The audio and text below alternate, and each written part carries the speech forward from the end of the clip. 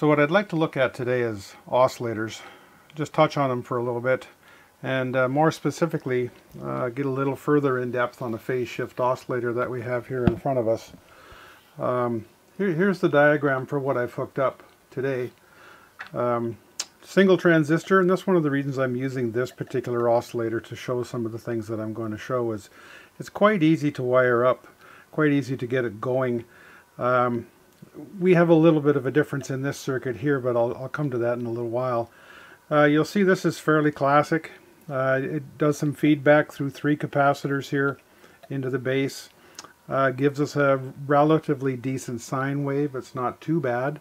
One thing I would like to show here, and this is why we're using this, is how the gain affects the distortion.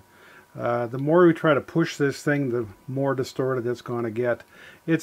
Its best operating position is just after it starts. We've gotten just enough gain, which for this particular oscillator needs to be about 29. So this circuit here, the gain portion of our circuit, needs to overcome all the losses through these capacitors and resistors here before they get back to the base again.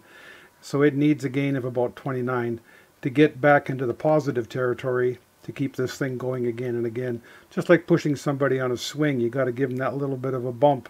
Once it gets going, it's relatively easy to keep it going, but you got to give it that little bump right here. So what we have, we've got basically our voltage divider here to bias our transistor here. We end up with about 6.2 volts here. This isn't perfect. I did not try to get this exactly at 4.5. It's unnecessary for our purposes. So I put a emitter resistor into here to make this a little more stable. You can actually run this. You can tie the emitter directly to the negative side, or ground if you want to call it. You can tie that directly there. But then you need to put a pot in up here, and it gets kind of finicky. It'll have too much gain or it'll have too little, and it's pretty fussy. So we tend to settle the circuit down a little bit by putting an emitter resistor in here. But when we do that, the gain for the entire circuit is not enough. It's not 29, it's only about 10. This 1K and 100K gives us a roughly 10 gain. So what I've done here is I've put a bypass, a little bit of a bypass circuit in here that's adjustable as to how much I want to bypass. So as we start taking this resistor right here and cranking it down towards 0, more of a short basically, it brings in more effect of this 10 microfarad capacitor here. And that 10 microfarad at 2800 hertz, which is roughly what this circuit runs at, this 10 microfarad capacitor is equivalent to about, we'll call it 6 ohms. That's what it is. So to figure this out here, we take 2 times pi times our frequency, 2800 hertz, times the size of the capacitor, which is 10 microfarads. So that's 10 microfarads. At this frequency, and at this frequency basically only, this is a 6 ohm load here. So the 1K divided by the 6 ohm load, if this was shorted straight across, would give us about 160-ish. Probably wouldn't go quite that because the beta is not that high for this guy. But it would give us more than enough to give us that 29 gain up here at that frequency. So there's 2 things going on here. There's the DC that you're biasing this whole little amplifier with. There's that DC. And then there's a different amount of gain for the AC, and that includes this. So I want to take a real quick look at what we can do to think of this particular circuit. Here's our circuit that I'd redrawn again, and if I take a look at this guy, but we only want to discuss the DC portion of this circuit. There is no DC current right here, so we can ignore that. That's gone. We can ignore this one right here too, because this is a capacitor. There's not going to be, DC wise, there's not going to be anything there. It's basically invisible. And over here, if we go from our collector back around over here, we see there's a capacitor there. So that's gone. And there's a capacitor here. So this is also gone. And there's our DC circuit.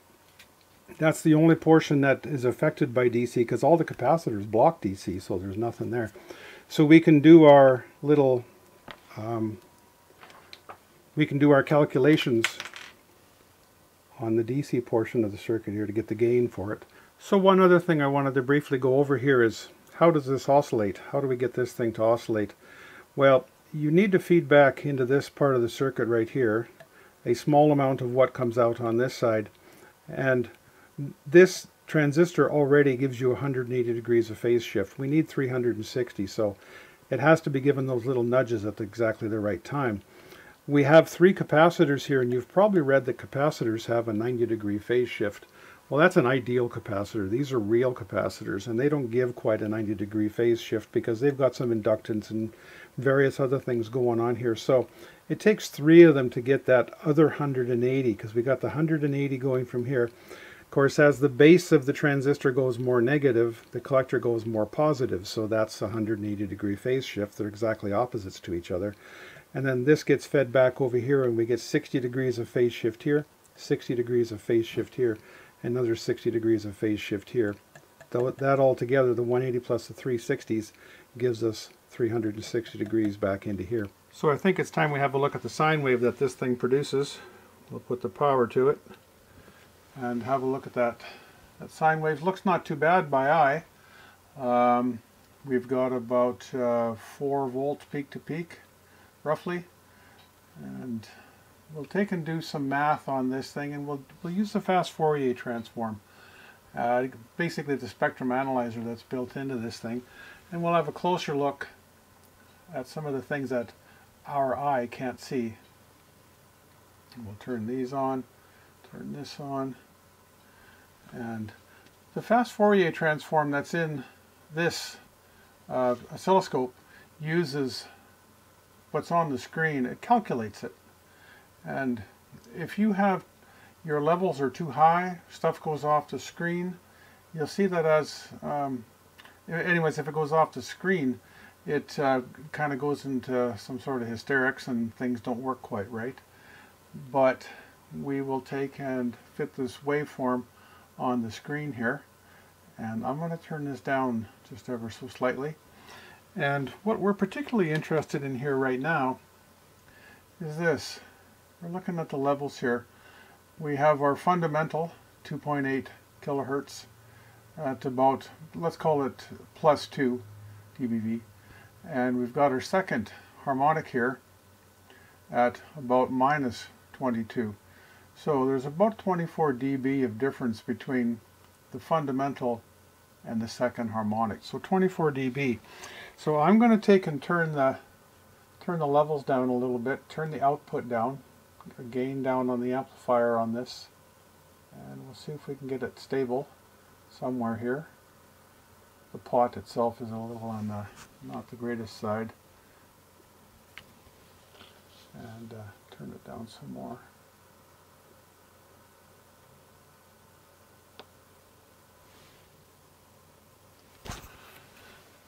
So there we have our new levels now. Now we're at minus a little over minus 3, and our second harmonic here is now at minus 31. So we've got about 28 dB of difference. So as we start turning our output down, our junk here, our second harmonic, third, fourth, and all the rest of them, start to decrease faster. So we now have plus 5 dB here, minus 18 on the second harmonic. Notice how much the third harmonic has come up. It's actually, this is the third harmonic. That's that number right there, because it takes the peaks, doesn't take them in order.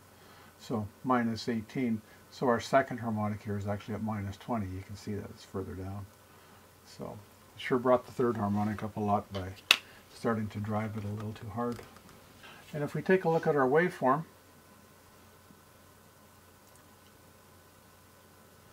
you can see it's not quite the best thing we have ever seen, that's for sure.